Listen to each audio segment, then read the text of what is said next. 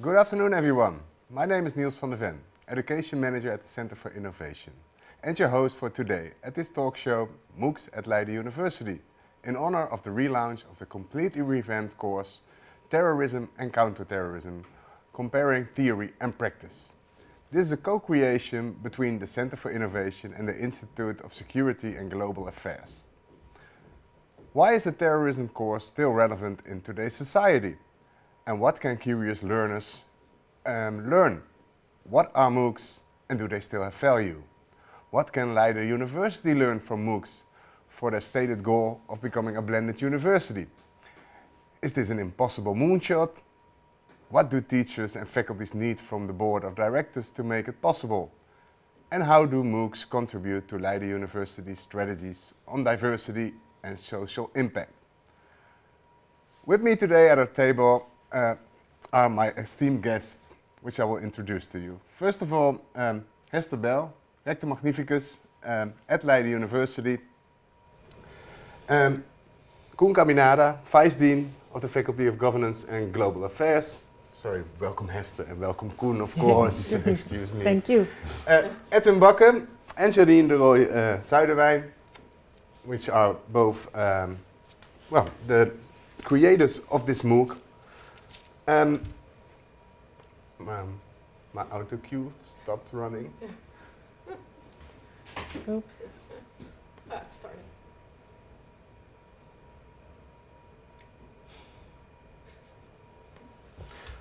We will be discussing massive open online courses, MOOCs, today. A phenomenon that has been with Leiden University since 2013, and how that links to the strategy of Leiden University. You can join our debate by adding your comments to our live stream. Our moderators will bring any interesting questions to my attention. Yes, we start with some discussion questions. Hester, Leiden University has created over 35 MOOCs in the last 9 years, co-created with the Center for Innovation, with over 1.5 million learners enrolled so far. That's quite a number, with a campus of over 30,000 students in Leiden and The Hague. What do you think that MOOCs have brought to the campus education of Leiden University in the last decade? Yeah, excellent question. We've been exploring new digital technologies since 2013, as you said, and been experimenting with different virtual and blended concepts like MOOCs and blended learning. And this allowed us to take a fresh look at our didactical framework and really learn what works and what doesn't work. Because for us it's crucial to have good education, excellent education, that's what we go for. Well, if you look at MOOCs, what it brought to us, MOOCs are an ideal way and ideal means to reach many, many people all around the world. So locally as well as globally. I heard there are now people tuning in from all over the world. I think that's much harder to do physically than they have to travel lots. So I think that's an element. So our knowledge, our top education can reach people all over the world. Also people who have maybe trouble traveling or don't have the funds to be part of our educational programs. And it is also for them a way to try out our educational programs and see whether it is something for them, and maybe then later join us in blended learnings or really here on campus. I think it also prepared us for something that hit the whole world, actually, the COVID pandemic. And in that way we were at least slightly virtual equipped. Our teachers had some experience with the technical infrastructure. We had the technical infrastructure there. We learned about it, what works and what doesn't work. So it helped us. Of course, we still had to have a huge change, a huge project on remote teaching. But I think the basis for that was laid in 2013.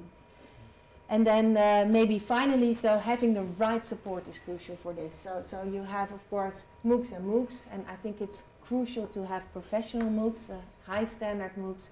So the right technical infrastructure, the right knowledge about the didactics, and the right expertise with our teachers. Thank you, and thankfully we have that in-house. Yes. There are some changes in the work at our university, as was hinted in the new strategy that you presented at the RDS on the 8th of February. How do you feel MOOCs are currently contributing to the strategy of Leiden University? Yes, we recently presented our new strategic plan that we made with our whole university community and also with external stakeholders. We spent a year interacting with lots of people to define a new strategy, and it's called Innovating and Connecting. So innovative and in connection. Well, I think MOOCs are innovative and connecting us to the whole world. So I think they're spot on for our new strategic plan.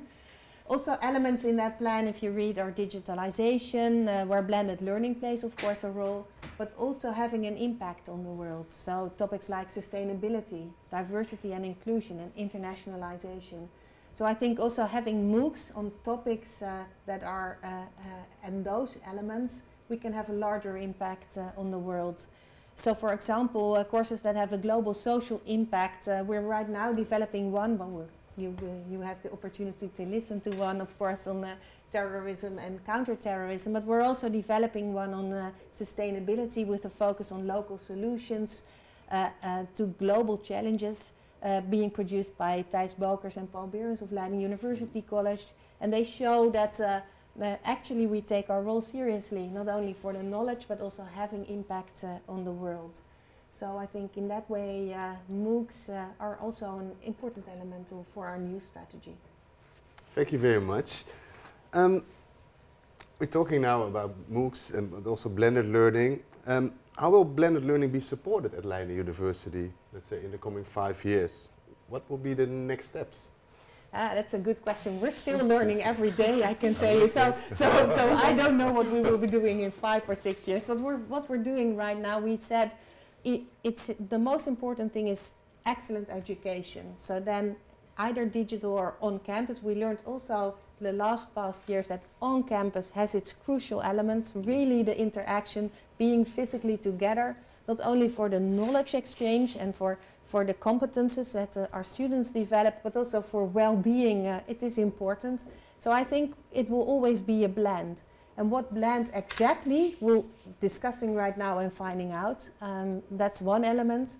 The second element is that we will support it and that we need to support it even better, close to our teachers. So we're making right now a better network of all the expertise we have on the innovations, on the infrastructure, the technical parts, as well as didactic. So really integrate that knowledge within our university centrally, but also inside the faculties towards the teachers.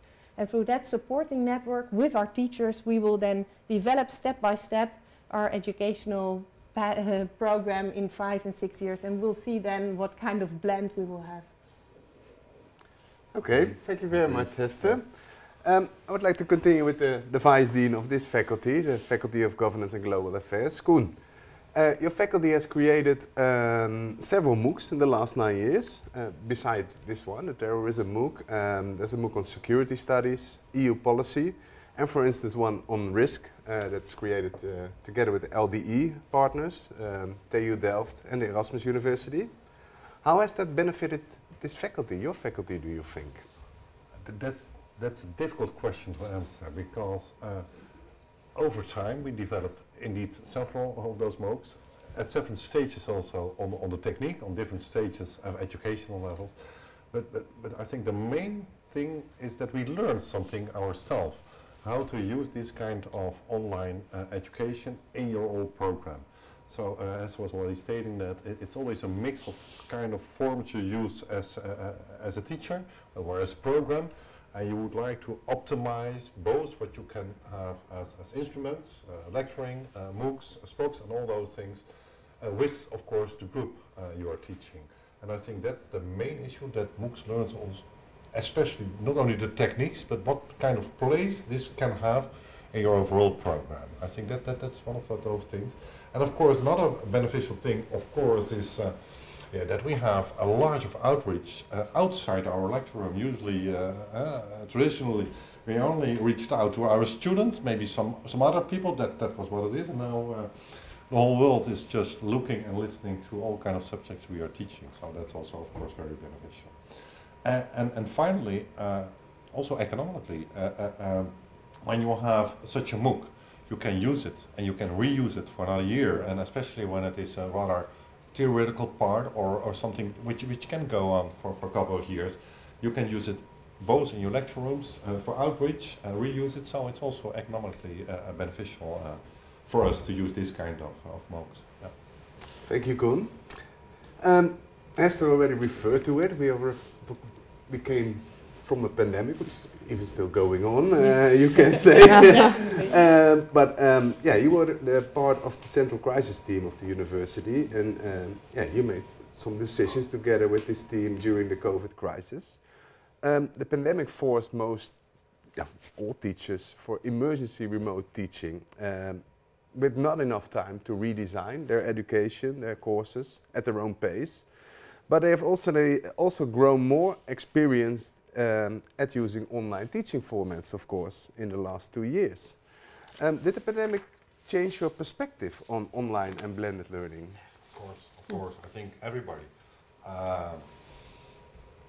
We were not in, I would say, a very front-running position at Leiden University to have all kind of online education. And now, of course, we were forced to. Everybody was forced to. But because we were maybe a little bit lagging behind, we can really, and we did. We achieved incredible increase in. And how did we do it? Actually, we trust mainly on our lecturers. They didn't have that much research, especially at the beginning. We tried to bring some. And then you always have front runners. So we gave trust, especially in the front runners. Just let them go. And they did a marvelous job. And of course, we tried to accommodate and to help those people who really need the help for a basic level of online education.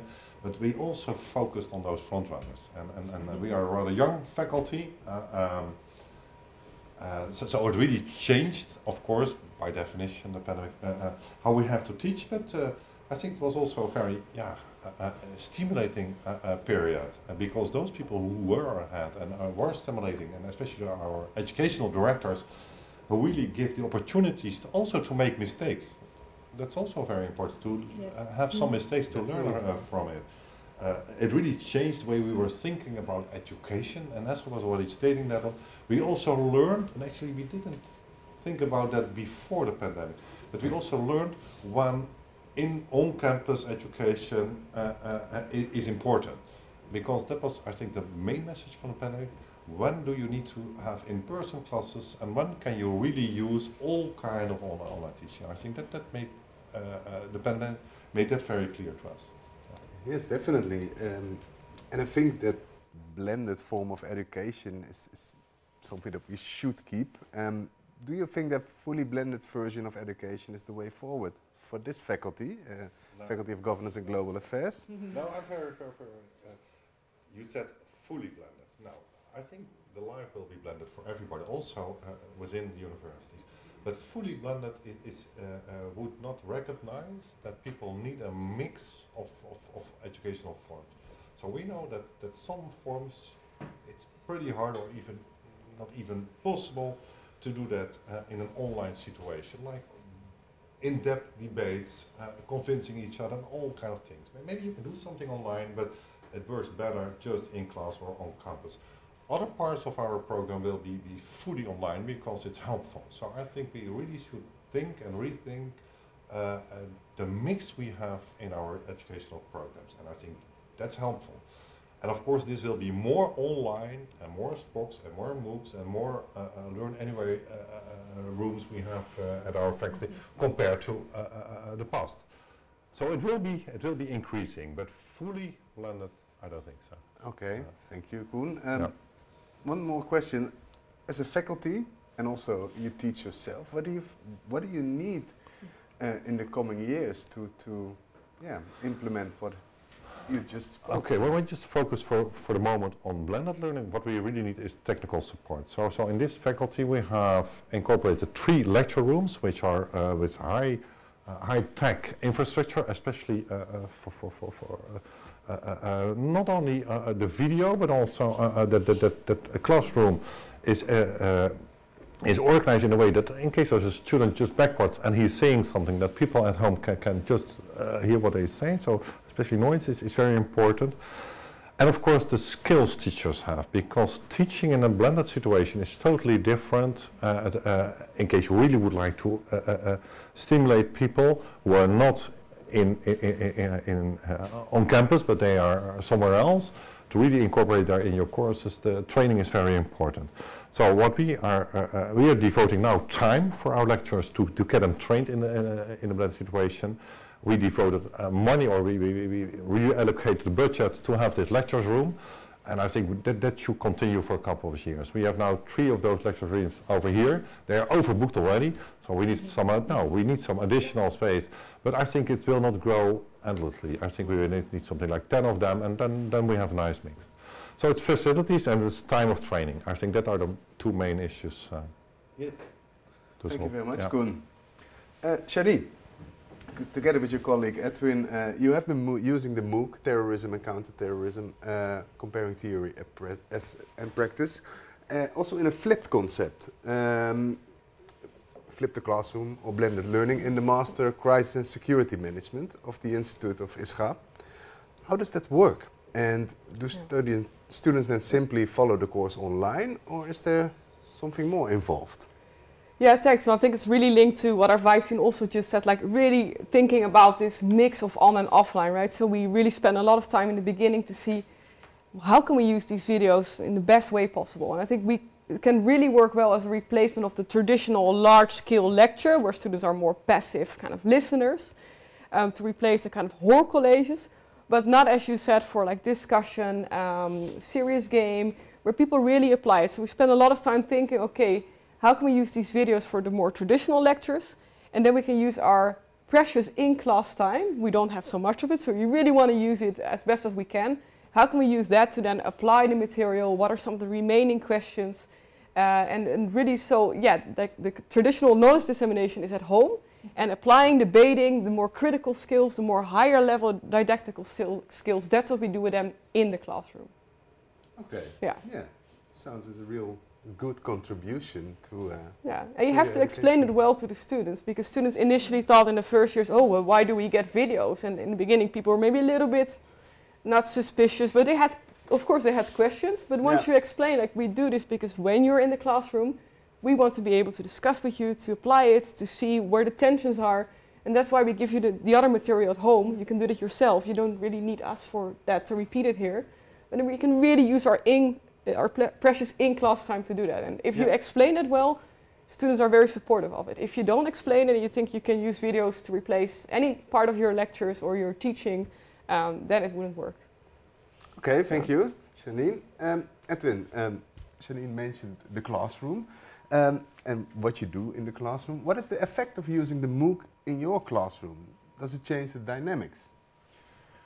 Yeah, because I think what should be the most interesting part is, of course, knowledge, well, explaining literature, etc. It's very interesting, but students mostly like it a lot less than engaging with the material, as also Jeanine has said. And what this MOOC, it helps the teacher and the student, because it has to be perfect. So the things you say have to be crystal clear. So I think that the classical lectures, the MOOCs, are of higher quality than if you would just go and stand in front of class. Yeah. They can repeat it. If they don't understand, they can go back. It's more condensed. So a video of 45 minutes, I dare say it's 2.5 hours in class. And if they arrive a little bit late and you send them off for a break and they come back later, I think 45 minutes video is 3 hours. In class. Yeah. And it's far more efficient, and it's crystal clear, because we can't afford mistakes, because everyone has to understand what you really means. So for us it was, the quality of teaching went up, being aware that you really have to focus, have to be very precise. So also, as you also mentioned, the didactical skills I've been teaching quite a while, but I learned a lot. It was, I'm a born-again teacher is a bit of a, and a passion also for your field of study. You have to make a selection. What do you present and what not? So I think that the quality is much higher. But of course we got into a discussion. If I use the videos, 45 minutes, does that count as 3 hours?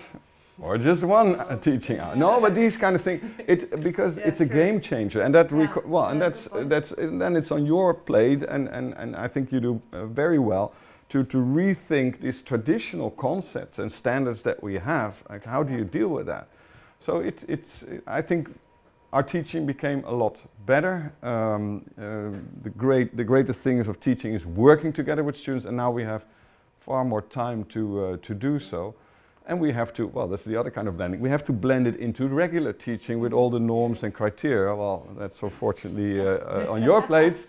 But it really changes on in many different ways. Maybe can I add one element? Yeah, okay. Like for instance, the discussion forum that we also had of the MOOCs. You have an online discussion forum. Well, I heard we have some people from Colombia, Egypt. So great to have everyone also in this live stream. But it offers so many different perspectives for our students here in Leiden as well. Of course, we already have an international classroom, but in the MOOC we had, I think, 200,000 people in total over the last years from 80 countries. And it really brings in very different perspectives for our students here as well. And we also ask them, okay, do not only talk to your fellow students here, but also look what's going on online and what you can learn from people who share all these experiences. So I think you can also bring in more, and not only students abroad, but we also have a lot of practitioners, people with a lot of experience in the field who share their knowledge, and our students here at Leiden can then also learn from those experiences. Yeah, definitely. Good points. Yeah. Out of curiosity, a question for both of you.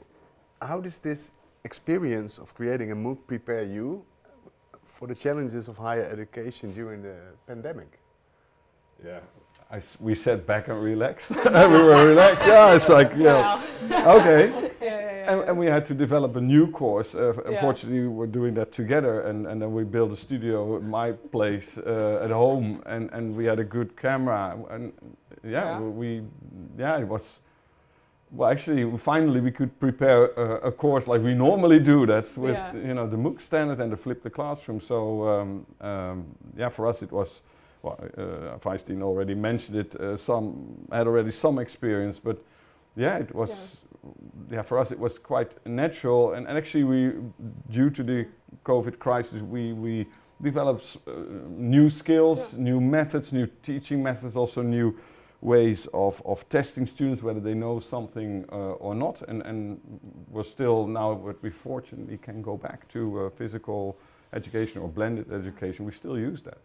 So it was something that not really worried us, but it gave us also the opportunity to develop some new skills and techniques. Yeah, and again, with this forum, so we also ask students now from our own master's program to also have their own discussion forum on Brightspace within the Leiden University environment, and then let them record weekly videos for us. So initially we actually started to record our weekly kind of office chats where we discussed the latest news and what they were doing on the forum. But then Edwin came up with a great idea, like, why are we doing it? Why can we not ask students to be more actively participating? So the second course that we were teaching, we then asked students, okay, rather than us presenting what you were doing on the forum, maybe you can form an editorial board of students, just volunteers, like unpaid, they did it for fun and because it was a good experience for them. We asked four or five people to have these weekly short videos that they would share with the class. So we brought in kind of these things that we saw worked very well with the MOOC, also now in the education here. And then we later discovered because we invited them for drinks for helping us, and then two of them actually were alumni from the MOOC. So we didn't know that from Malaysia and from India. And they were already a bit used to this formula, and we involved students in this MOOC on a sensitive topic. And we never run into trouble, not really, not once. And that gave us also trust in that community of students. We had moderators, also volunteers back then. They did a marvelous job. So we felt more confident that we could, give it to, well, if we can give it to students worldwide, we can give it to our own students. So I think that was something that develops, from the MOOC into regular teaching, then Corona,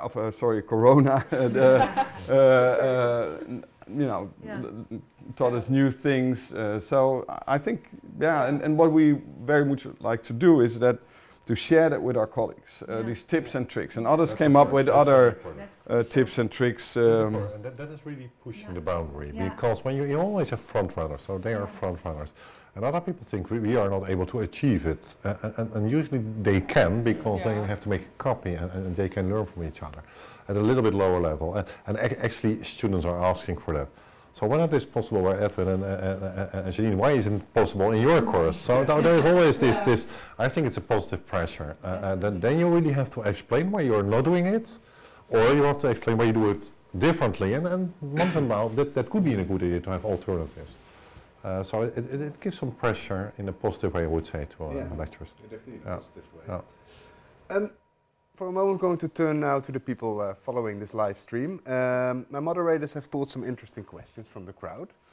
I have one question from Vincent, and he asks, why are universities generally so reticent to convert MOOCs into credit weight for a formal degree?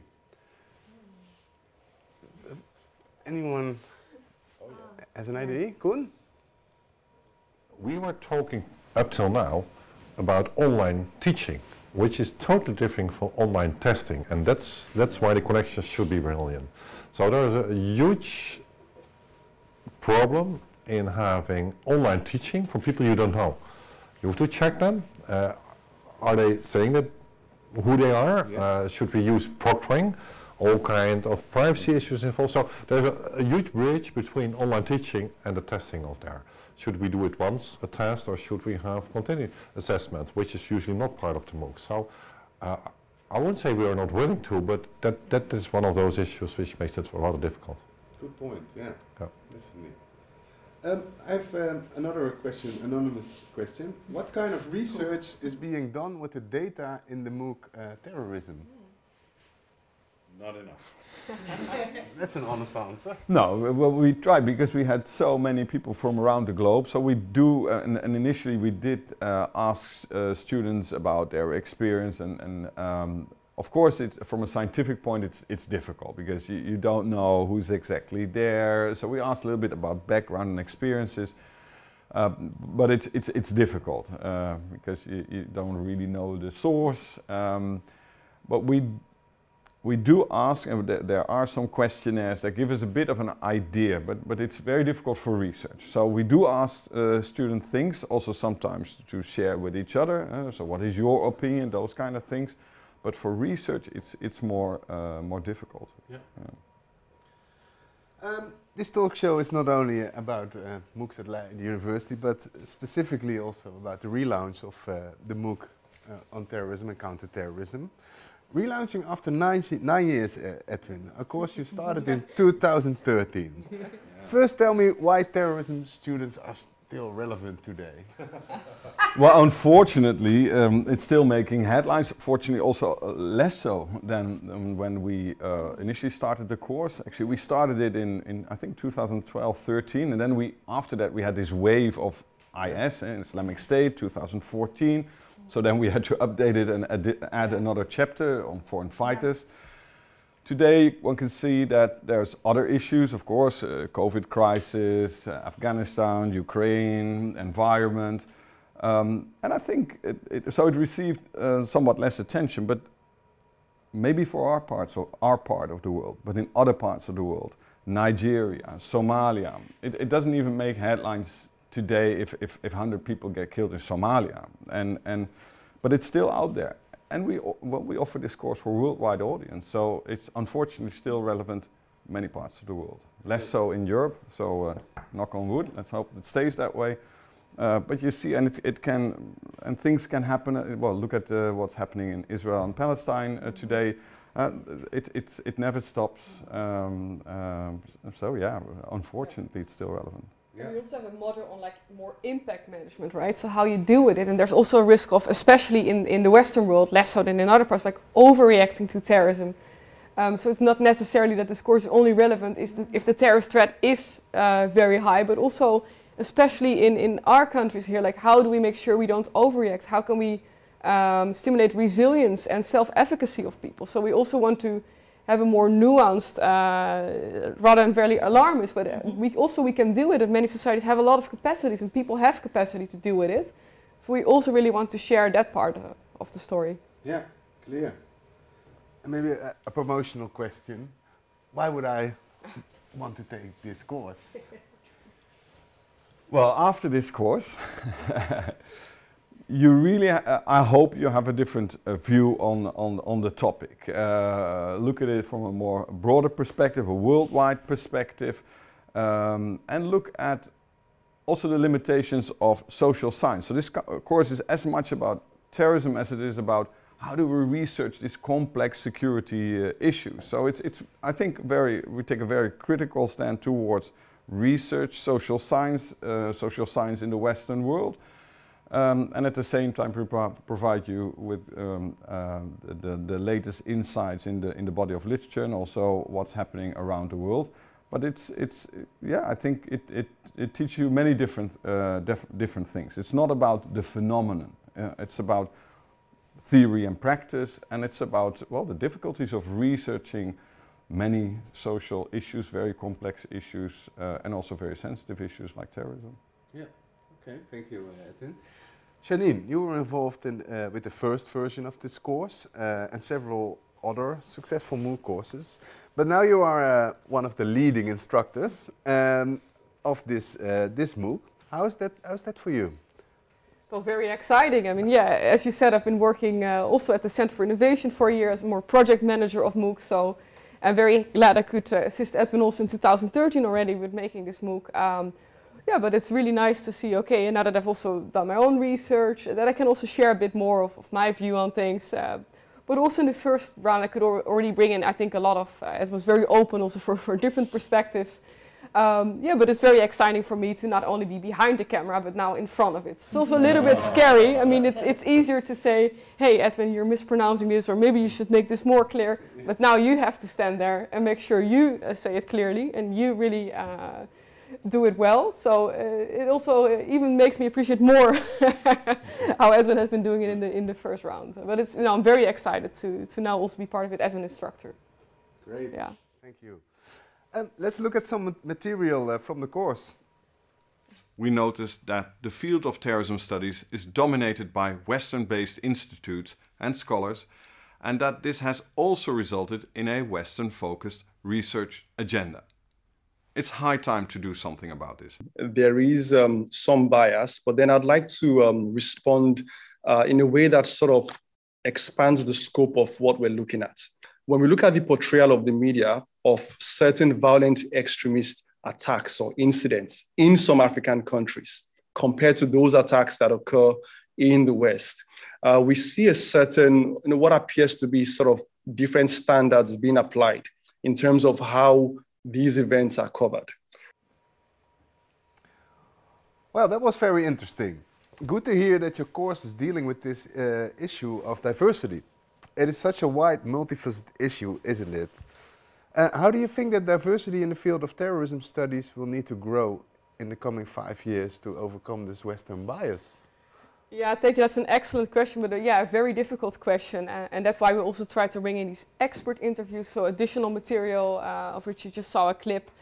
Yeah, so we know that the field is dominated by Western scholars, Western institutes, so that's something that is there. I mean, we cannot change that directly, unfortunately, but the first step is to be aware of it, I think, and to make sure, hey, we see it, that there is this dominance of Western-based institutes. But we come up with some suggestions also later in the last week of the course when we speak about like our future research agenda in terrorism studies, to see, okay, how can we do more joint research projects with people in other countries to share expertise both ways. How can we maybe increase funding for projects that not only, or that's a question for the funders of course, but that do not only focus on the small size phenomenon of terrorism in the Netherlands, fortunately, but also in other countries. So there's many different ways, and I think, well, the first step is to be aware and also look at how can you bring in different perspectives into your course. But yeah, it is a reality, so I don't think you can change that overnight. But we do see, I think it's changing, right? Maybe Edwin, you can say a little bit about that. Have you seen a lot of improvements over the last years? Or? Yes, we've seen improvements, and Dr. Olojo, who just saw, is an example of that. By the way, ISS Africa, there's a long collaboration between also institutes here in The Hague, also Klingendahl Institute, Ministry of Foreign Affairs that support that. Dr. Olojo was actually once also a guest researcher here. So we see examples of that, and we hope the MOOC, or we can provide a platform with that MOOC to provide positive examples of people who make that difference, because they are there, but it's more difficult to find them. And well, this MOOC is also a great way, so we have a lot of interviews with experts, either scholars or practitioners, that we add to the course to be able to update and see how for instance, this problem well, develops in a way I hope is not solved, but well, we're getting better at it. So these kind of videos, as you just saw, is a way. The MOOC provides also that opportunity. Yeah, I think it's reflecting the changes in the past decade, and it's a real good contribution to it. Jeanine, what challenges have you faced as a young researcher in such a field as terrorism studies? Me in particular, on a personal level, yeah. You mean? Well, I've mostly faced opportunities more than challenges, so I like to approach it more positively, I think. But yeah, also in terms of gender, I mean, it is still also quite a male-dominated field, although that's also changing quite a bit. And especially, I think if we look at our university, especially our faculty and our institute, Institute of Security Global Affairs, if I look around in the hallway, well, I think we probably have more women than men. I wouldn't even be sure. So we even have more women professors than male professors at this faculty, which we are proud of. Yeah. Which we are proud of. Yes. No. So in that sense, I haven't faced those. Fortunately, I'm in a lucky position because I think it's different for people in other places. But I think our environment here at Institute is a really good example of where it's really balanced and people really value each other on what they can bring, and not only are you man or woman or what have you, a different category and so on. So really. Yeah, what can you bring in? But internationally, when I go abroad in conferences, sometimes it's a bit different. In some part of the world, people sometimes still think I'm there to bring the coffee rather than giving the keynote presentation. That still happens, also based on age, maybe more than gender sometimes. Yeah. So that's something you have to deal with. Also with my name, De Roy. So usually foreign people think my first name is Roy and I'm a man, and then they say, "Are you Roy? Oh, we expected a white old man to be here," and then they see me. So sometimes you have these nice surprise effects, but overall my work here and at this university, especially here, this faculty and institute, I fortunately don't really face those challenges, I think. Great to hear. Is that also a deliberate strategy, Koen, of FGGA?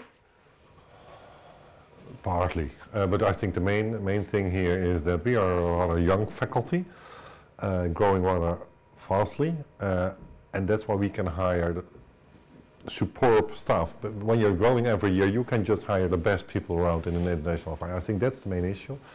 And of course, there is this policy, not only at FGGA, also in the university, to just look at a wide horizon on hiring people. It's not only about knowledge, it has to do with assimilation, it has to do with gender, it has to do with different opinions and skills, background, everything. And that is, I would say, on the agenda for a couple of years. And because we are young and we are growing, we are having the ability to hire those things. I think that will be the answer. Yeah. Thank you very much. Hester, diversity and inclusion is of course one of the important themes of Leiden University's strategic plan. How are young academics going to be supported by Leiden University to deal with these challenges? Yes, yeah, I think diversity and inclusion is crucial for our academic community to thrive. We have realized this already a while ago and have it specifically on the agenda, and also in our current strategy, of course, it is key. I'm really happy to see that it's also explicitly addressed, the different perspectives in the MOOC, terrorism and counterterrorism. And there you see that technology helps because you can even give the different perspectives and backgrounds a voice and have people included in your MOOC. So I think that's a great example. Also happy to hear how it is on the agenda in the Institute of Security and Global Affairs and here at the Faculty of Governance and Global Affairs. I think how we support it is to still put it on the agenda, have conversations with the institutes, our educational programs, conversations about the perspectives you include. We have some supporting structures like a Center of Expertise on Diversity and Inclusion. Our Young Academy is helping us. Leiden Teachers Academy is also good to include many different people. Also young people, give them a voice here. And we're continuously improving, and this takes time, and I think we're definitely on the way, well, it will remain on the agenda. Thank you very much. Let's turn again to our audience. There's still some questions that my moderators are sending me. A question for Edwin and Jeanine. Will you consider making another MOOC, a masterclass or a specialization maybe on terrorism for those that want to go deeper into the subject? Well, that would be, it would be a great plan for the future. I think now we're very happy that we launched this MOOC because it is a very intensive project. I mean, it takes a lot of time to prepare it. But yes, definitely, I think there's still room to go deeper. So yeah, if there would be resources, opportunities available, I'm also looking around the table here. We will find the money. Okay, can you sign in? No, but yeah, if there's support and you get time for this, and that's maybe still a little bit of a challenge sometimes for university, that it's still not seen as regular education. There's still quite often a debate to be that we need to have at university. That some people still think, oh, MOOCs, you know, oh, that's nice, innovative thing, but is that really the core business? But we really think it is. So, yeah, I think in that sense, some steps can still be taken that will make it possible for people like us to go even one step ahead or well, I don't know, produce another MOOC. Yeah. I'd rather see, if you're really interested in deeper knowledge in this field, come to Leiden. And many do, Yeah. And I think that is, and I'm serious, I mean, that's a great opportunity. The other thing that we tried to do in the past, but there's so little time and so many great ideas, was actually meetups. Maybe then workshops or a summer school or something like that. I think that might be very interesting, especially to professionals in the field. We have a Center for Professional Learning here at Leiden University. A mix with these kind of courses, so everybody's on the same level, having followed the MOOC, and then, well, depending on the demand, we could focus on a certain topic with professionals, with students through a summer school, for instance, and then maybe also with some additional videos, etc.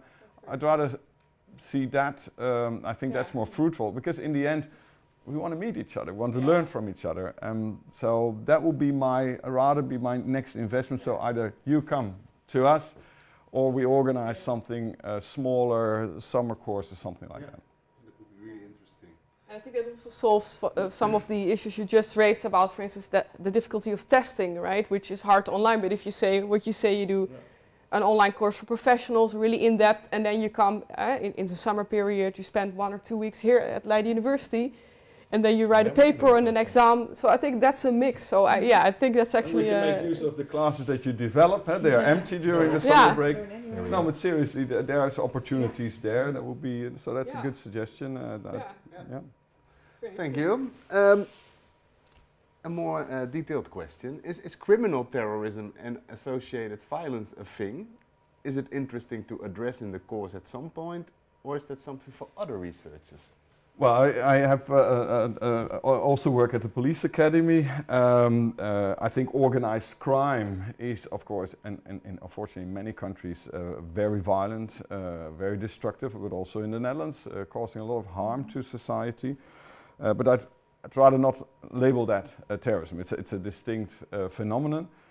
Although it worries people, of course, the killing of a Dutch journalist, of public prosecutors, lawyers, threatening politicians, sometimes by criminal organizations, is a bit into the twilight zone between terrorism and organized crime. I would love to develop a MOOC or contribute to develop a MOOC on that topic, but we have to be very careful what is terrorism and what not. In our course, we spent actually a whole week about the definition issue. One has to be very careful. But as the Institute of Security and Global Affairs, and you mentioned already a number of other MOOCs on risk, on other issues, I think it fits in, let's say, a collection of MOOCs on security issues, but I would make it a separate one. Great, thank you, Edwin. Final question. How can MOOCs in general, and this MOOC in particular, play a role in reducing culture shock between societies? Well, that's a big question, right? So Yeah. I think that reminds me of the Huntington Clash of Civilization kind of. So I wouldn't be sure if a culture shock, but well, to this idea of diversity and uniting different perspectives, I think that is really something we do and we really stress. And I think that's something we paid a lot of attention to, and it's also the motto of Leiden University, like bastion of freedom. So how can you share these different perspectives that might sometimes clash, but if you're very open about it and you acknowledge that these differences exist, but we try as academics to show them in an objective manner. So I think we really try not to take our position in certain debates, but just show there's a diversity, then people accept that diversity often very well, and they respect each other's points of view and will listen from each other. But I think as teachers, you really have to create that environment where people feel they can share their different perspectives, but also really force them to, it's okay if someone else has a very different opinion. It doesn't mean you have to fight with someone or someone has to not tell their opinion because it might offend you or it might make you feel uncomfortable. That's also how people learn. So be open to sometimes feeling uncomfortable at things. Be open about that. Yeah. But yeah, so accept that diversity. See it as a strength rather than as something that is scary or that might threaten you. And I think we really try to do it in the MOOC, also in our education here at Leiden. That's the opening line mostly in class, so we want to hear your opinion. We always use bastion of freedom. We're very proud of that. Yeah. And we're also very proud of diversity not as a goal but as a tool. So we always ask where you're from, what's your educational background, do you have experience in the working, have you worked in the field? So we always ask these questions and challenge students to share that with each other. Yeah, and that works in a wonderful way. So we also get a lot from our students by providing actually this free and this space for debate. And actually, well, this is a very sensitive topic, and sometimes I'm afraid that compared to all other kind of educations like lecturing, so there's actually no exclusion, is it? There's only inclusion, because the marginal cost of participating in a MOOC is zero, hardly any, compared to all kind of other education where you immediately exclude people because there's no space in the room or whatever. So the form itself is rather, I would say, inclusive compared to all other forms. Yeah. You have people around the world. In other forms of education, you don't have that. No. So it's the choice of Leiden to go for Coursera and Future Learn to make it accessible to everyone, I think is a very good one. Definitely. Yeah, we don't only want to that. We really focus not only the European and American students. We really like that. I mean, we're also based here, but we're also very happy that we saw people from all over the world, right? 80 countries. So what we also heard people who now are in this live stream. It's very important, and not only have the Germans and the Belgians, which are great and we love them, but really to have a more global perspective in our course. Yeah. It's really awesome. We're getting to the ending of this this live stream and a talk show, and I have to say it was really inspiring talking to you. We talked today about MOOCs in the last decade at Leiden University and the lessons learned for campus education. Together with the lessons from the pandemic in the next 5 years, Leiden University will explore a happy medium between online and face-to-face campus education.